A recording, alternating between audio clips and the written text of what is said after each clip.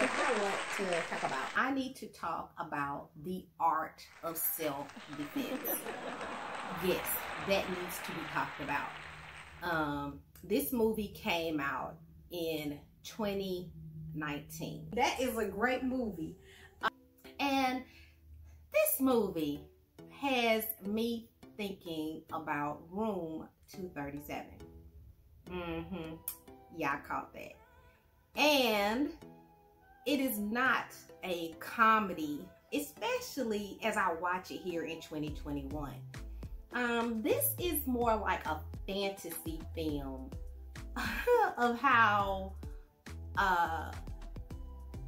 this poor man wish it goes down.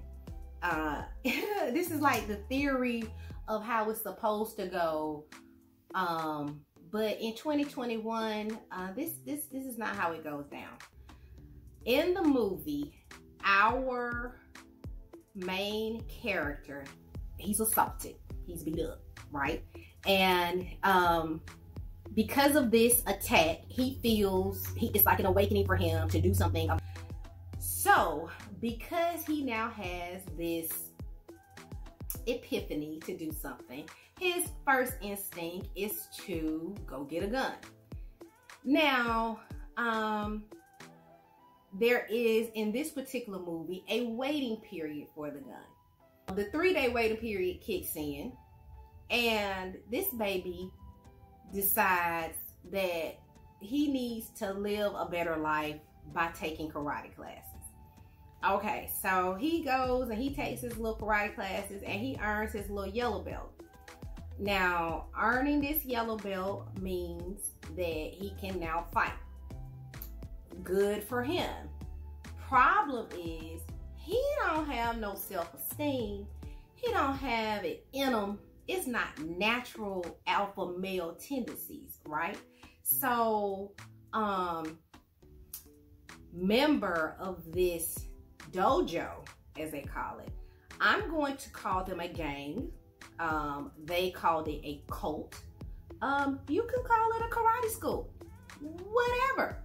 I want you to know that they had a lot of gang tendencies. They had gang behavior. It was not a cult. It was a gang. They were a motorcycle gang. That's what it was. They killed people. They terrorized the neighborhood. They stole money from people. That's a gang. Organized gang with a gang hangout, gang house, and all of that, but gang nonetheless. This movie has a lot of reference points like The Shining. And maybe it's because I'm watching these two in the same time. I don't know, but that doggone window in the manager's office on both films, the fact that you are getting repeated clues letting you know that things are not as they appear, right? I need you to understand that this movie, from the time after the attack, I believe he's in a coma. Like, I'm convinced by the cinematography of it all, how it looks, everything that's going on. I'm thinking he's in a coma. That's where my mind went.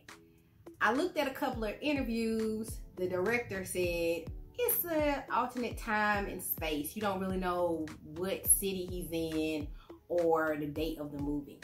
Bottom line, this movie takes place before the internet, right? And apparently in a city with no police. So, cause nobody going to jail. Like, one man says he the police, but he even did. So, explain that. Anyway, actually watch for all three. The Shining, Room 237, and then The Art of Self-Defense. See if you on the same mind trip that I'm on. That is a great movie.